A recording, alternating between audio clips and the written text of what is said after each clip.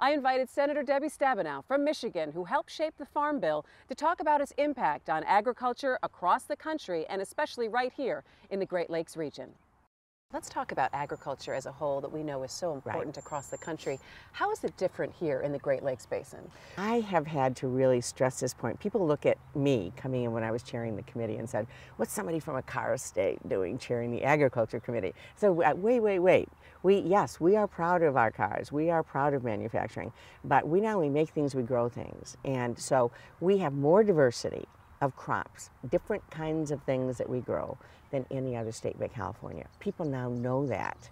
And it is important to us that the Farm Bill reflect all kinds of things. That's what I think I've brought to this. It's not just traditional corn, wheat, soybeans, which are all very important, traditional grains. It's everything. It's horticulture, it's forestry, it's floriculture, it's fruits and vegetables, it's local foods, farmers markets. Making sure fresh fruits and vegetables are more available. So we do all of that in this Farm Bill. What's the delicate balancing act between running a successful farm, and you have farmers all over the country and around the basin who are trying to do that, but with also protecting the environment around them? Well, our farmers, frankly, are our best environmentalists. They want to make sure the land is protected and the water and the air. They're stewards of the land. So I think it's a coming together. It's how you do it. It's the partnerships that we do through the Farm Bill, where we say, if you deal with your manure operation and we stop the runoff into the local stream, the USDA will come in and partner with the costs on that. We know it costs money to do that. We know it's in their interest, but it's also in all of our interests to make sure that the land is protected, and so we'll partner on the cost end. It helps create tools for farmers to manage their operations, and it helps all of us protect our land and water. I want to talk a little bit about our food supply. Never before have we been so, I think, engaged in where our food comes from, how it's grown, and how it gets from farm to table. Talk to me a little bit about how the Farm Bill addresses organics and farmers markets, and what kinds of programs could we be seeing soon? Well, this is an area that I'm very, very pleased about, where we really are taking the next step in terms of addressing local food systems and the ability to connect the local school with the farm, with the restaurant, with the hospital. We have wonderful programs going on in Michigan where we're connecting young people from a health standpoint, nutrition standpoint, school standpoint, food standpoint, and we expand on that. We have done more for organics than ever before in this bill to help with research, to help be able to get folks started in organic farming.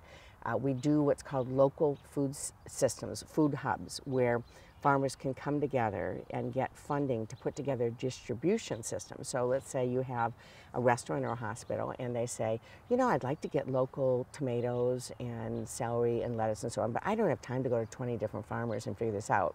You can go online to the local food hub. You can check off what you want in each category. The food hub will then package it and put it together and deliver it.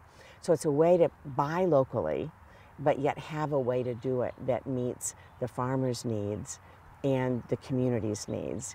And of course, farmers markets are growing in every single community, and that's very exciting. Another thing that's growing, it seems like, is urban farming as well. As we're seeing it happen in cities all around the Great Lakes Basin. What does the Farm Bill do for urban farming? Well, we expand on urban farming as well. And in fact, after being all over the country, I found that we actually have the experts in Michigan. In fact, our Detroit urban farmers are the experts. They're viewed as the experts around the country. Really? They really are. And so that's a point of pride. And we're seeing it in all of our cities now, where we are expanding the ability to have local gardens, whether it's in schools or neighborhoods or urban farming.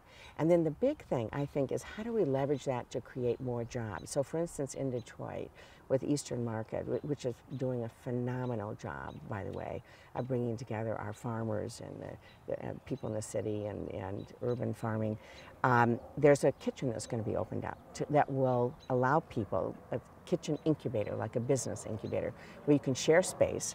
And if you want to make a food product that can get licensed and be sold in a store, you would be able to use that space for a few weeks or be able to rent the space. Why is that important? Because you have to have a commercial kitchen to get licensed, and it's hundreds of thousands of dollars to do a commercial kitchen. People can't do that, but you could go rent one for a couple of weeks or for a month and make that salsa, make that jam, you know, do it, put together that recipe, and then sell it. So what I'm looking to do is leverage agricultural strength, more access to healthy foods in urban areas, but then leverage it to the next step, which is people going into small businesses. I mean, there's a lot of things that we are doing that we're looking forward to implementing. The work is never done. Never done. Thank you so much for joining me. I appreciate it.